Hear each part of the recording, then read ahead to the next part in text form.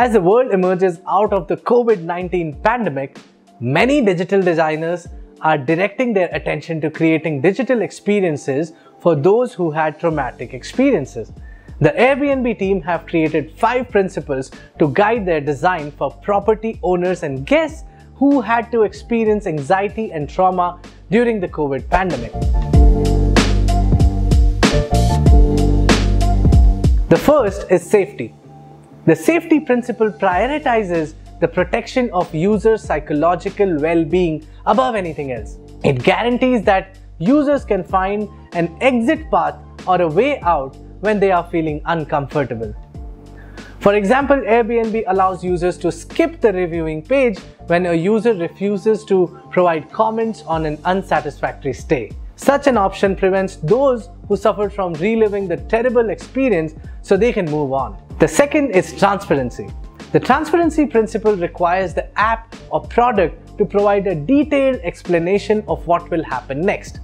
Those who suffer from traumatic experience may have difficulty concentrating or focusing. Thus, it is critical to give them peace of mind with a sense of certainty. The third is the right to choose. When you are listing your property on Airbnb and registering yourself as a host, it gives you an option to choose whether you are willing to host refugees, asylum seekers, or those impacted by a natural disaster. Giving options back to your users can help them be confident about their product and let them be in control. Fourth is reciprocity. The reciprocity principle emphasizes the establishment of partnerships through collaboration and discussions.